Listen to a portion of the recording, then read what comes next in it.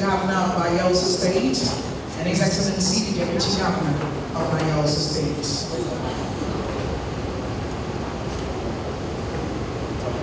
Honorable Governor of Bayelsa, the Deputy Chief of Staff of the House, the Speaker of the... I'm here basically to sell a new vision, a vision that we can change the paradigm by adopting new approaches to the struggle. It can't just be protest all the time. I think it's important to underline that a toxic environment is antithetical to development. And so, even when we think we are right, it's important that we do not shoot ourselves in the foot. My message is that we should adopt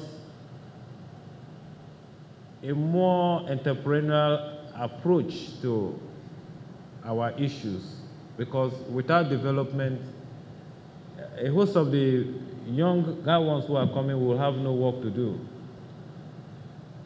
And so that's in a nutshell why we came. Today we went to Kayama to our training institution there to see things for myself. And I have a different perspective of what the narrative was in the office. Amnesty is a program that, for those of us who are from the Niger Delta, some will even ask ourselves, what have we done to be granted amnesty? What actually is the reason for amnesty? So if we cast our minds back, you will all agree with me that we are a people who have been neglected.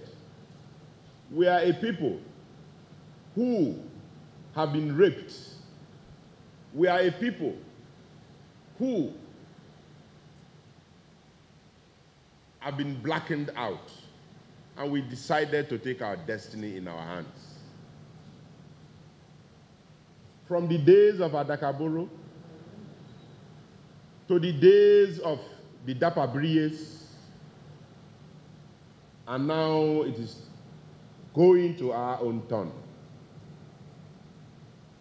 What are we adding in this struggle of the liberation of the Ijaw man, nay, the Niger Delta man?